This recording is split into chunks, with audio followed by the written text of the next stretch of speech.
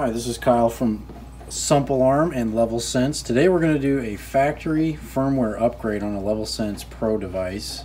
The reason for this firmware upgrade is to be able to see the wireless signal strength through your user portal and to also bring the unit up to date for other various functions for the upcoming applications update to the portal.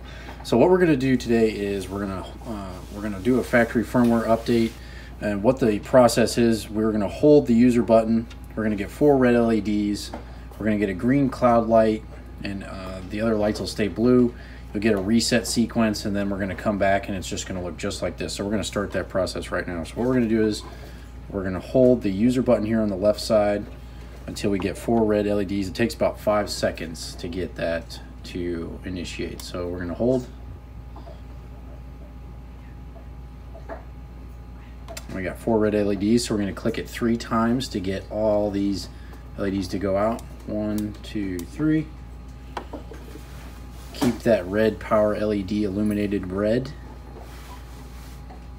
And we're going to wait until we get a green flash of a cloud light. It's going to go solid here right about now. And the other lights are blue, meaning that we've asked the server to initiate a firmware push to the device. And we're keeping those other 3 lights are blue, the cloud light's still green.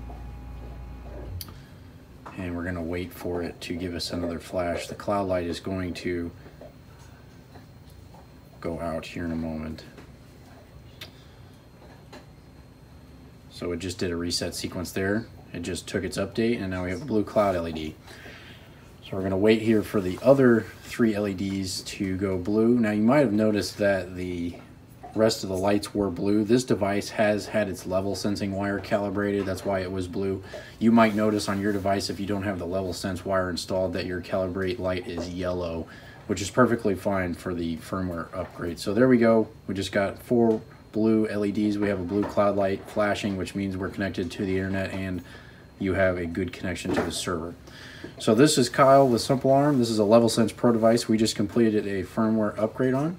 Thanks for watching.